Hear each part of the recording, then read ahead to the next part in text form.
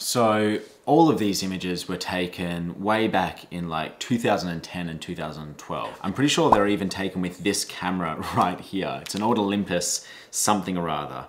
And it just goes to show that for everybody in photography, you've got to start somewhere. You know, there's a lot of photos that I've taken in the past as a kid just running around with a point and shoot. And of course, they're not going to look good. They're going to be grainy. They're going to be out of focus. They're going to be blurry. There's going to be a lot of movement in the photos, but that's okay. Everybody starts somewhere. And if photography really is your passion, then you're just going to keep up with it. And with repetition comes results. And so creativity is just like every other muscle in the body. If you don't use it, you lose it. And no, these images will not be available on the print store. Sorry, not sorry.